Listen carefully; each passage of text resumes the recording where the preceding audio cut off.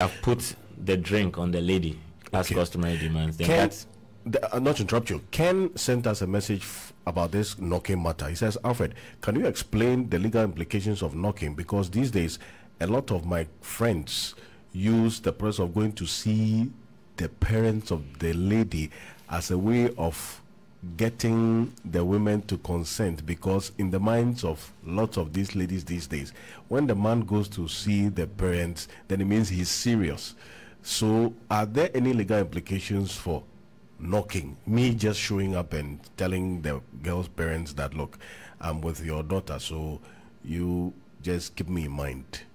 I mean, that's what Ken wants to find out from Typer. It is very, very important to know that if you look at the case of Donko and Ankara, 2003-2004 two Ghana law report, this is a situation where they are dated for about 3 years, and then the man came forward, or he went ahead to do knocking, put the drink up, whatever, and then subsequently the lady got pregnant and indicated to the lady to abort it. The lady refused to abort, and unknown to the lady, or subsequently to all of that, the man quickly married another lady.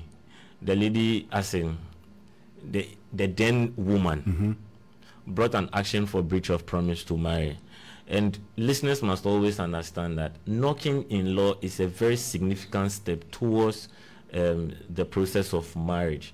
And immediately you go and do knocking, you have crystallized the first ground of promise. And if you breach that, the woman can bring an action against you for breach of promise to marry. It is very, very important. They can note the case down and later read it. It's in the journal. Repeat the case again. It is Donko versus Ankara, 2003-2004. 2003-2004. Two Ghana law reports at page 125. So they can go and read it. So when you Google it, you can find it.